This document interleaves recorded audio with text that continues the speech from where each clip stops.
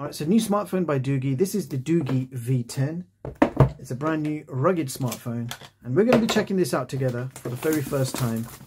Okay, let's get that box open. Right, take the phone out, screen protector. Wow, that's a hefty phone. First impression is very thick, 16.1 millimeters, and it weighs 340 grams. There is a screen protector applied. So this is DOOGEE's latest rugged smartphone. It supports dual 5G, triple cameras on the back, and you've also got a forehead temperature thermometer built in. So that's very handy in this day and age. And this phone does have advanced features like wireless charging, a massive monster 8500 milliamp hour battery, 48 megapixel primary, and lots more. So just place the phone on the side for now. Let's see what else we get inside the box. We've got a spare screen protector, user manual. You've got a screen protector accessories, so that looks like an alcohol wipe.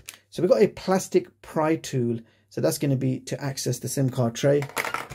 Type-C to Type-C cable, and there is a lanyard strap included, which I nearly missed. And the power brick is USB Type-C. It's a 33 watt fast charger included in the box. First and foremost, it's a rugged smartphone, so it's IP68 and IP69K rated, which means it is dustproof, shockproof, waterproof, and it's been proper drop tested by the DOOGEE team as well. So it's made from an ultra tough rubberized plastic. You've got these metal sides finished in this orange color, so black and orange. It does look quite nice, although as mentioned before, it is on the thicker side. So 16.1 millimeters thick, and it weighs 340 grams. So you can expect some heft.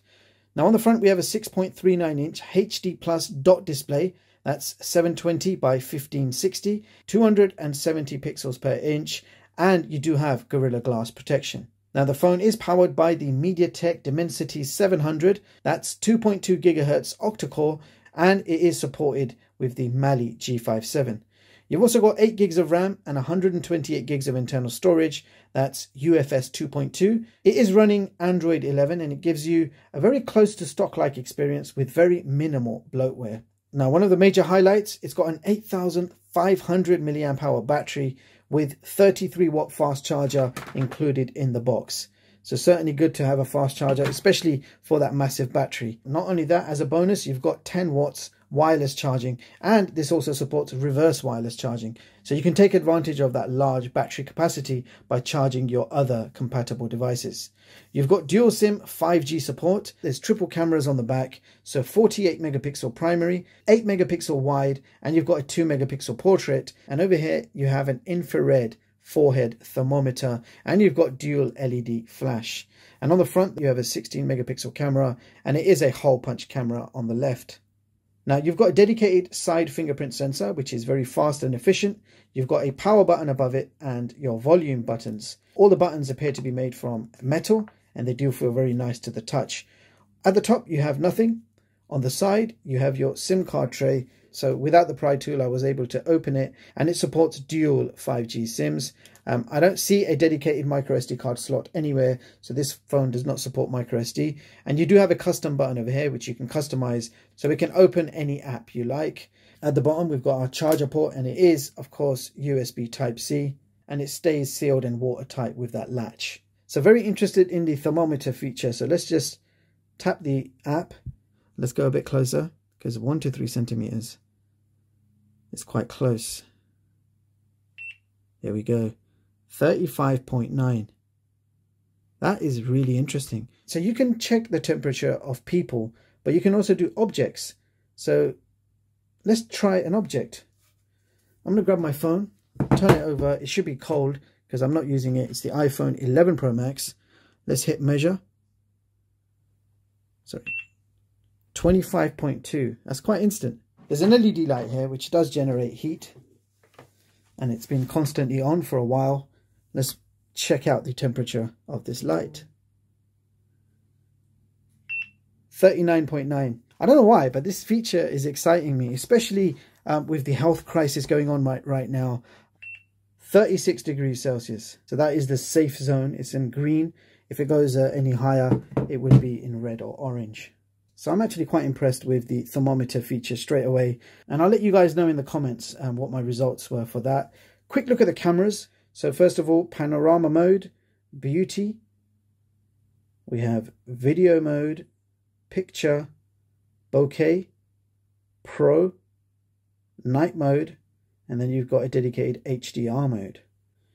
Now if I just take it straight to the video mode and hit settings, you can see that electronic image stabilization is now on. Video format most compatible, video quality. So 2K resolution is the maximum it will shoot. If we go back, picture, settings. So maximum resolution supported is 48 megapixels. And we're going to have to do a quick test as well. So just taking a photo first of all, and I'll share the results up on screen. That actually looks quite good. I'm going to try the bokeh effects, and I'm not expecting much from this. But let's see. So the background is completely blurred out. Edge detection doesn't look bad. And you can enhance that further. So maximum bokeh effect, this is what it looks like. And then if I just go halfway, this is what it looks like. So I want to see what the edge detection is like. Again, I'm not expecting much. It's a good idea to try out night mode. So if I switch off all the studio lights. Alexa, switch off lights. Okay. All right, so all the lights are off. We've just got a little bit of natural light coming in from the right, but otherwise it's quite a dark room. So taking a night shot, and it took it really quick. I'll put the results up on screen.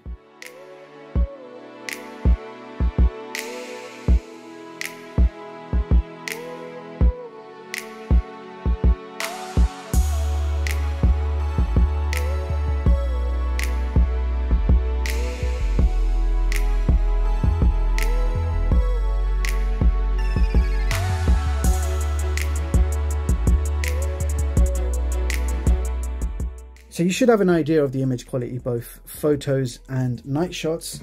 Let's do a quick video, bring our friend back in, start shooting some video. So this is 2K video resolution. Just pan the camera a little bit. Obviously I'm not testing out the EIS because I'm not walking around, but generally just want to give you a quick idea of what the video quality is like, including the focusing.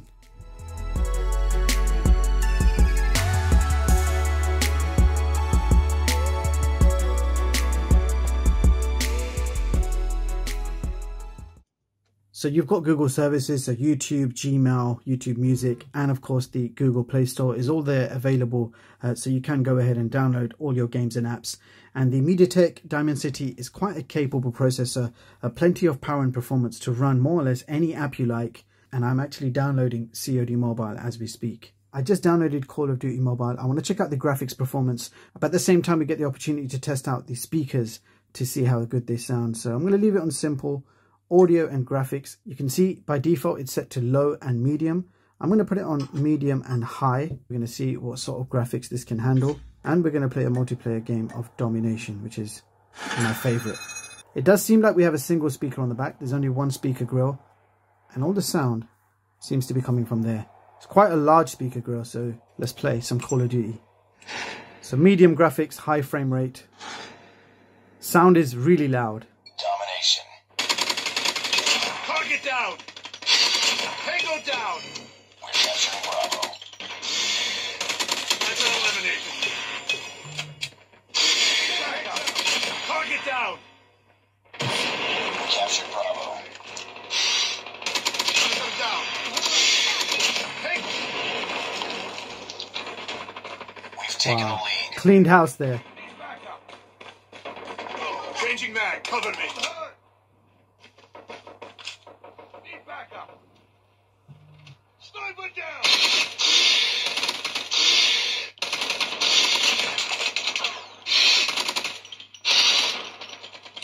Changing mag.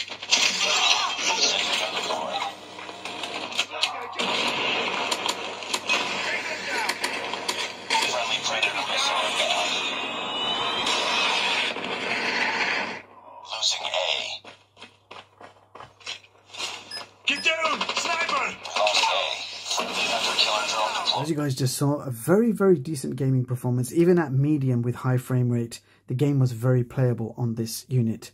And in the Antutu benchmark test, the DOOGEE V10 achieved 358K. So there you have it, guys. That was my first look at the DOOGEE V10, the new 5G rugged smartphone offering a very good performance, massive 8,500 mAh battery. So that means 3 to 4 days battery life with normal usage.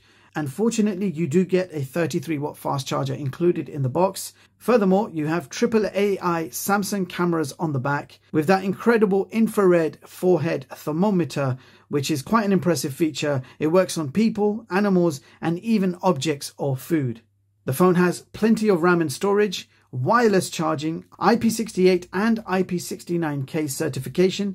You've also got military standard 810G durability, so durable, shockproof, waterproof, etc. You've got a decent looking bright display running Android 11. So my initial experience with this phone has been quite good. This is definitely one of the better all-round 5G rugged smartphones and is capable of dual SIM 5G, which is another plus point. I hope you found this video useful.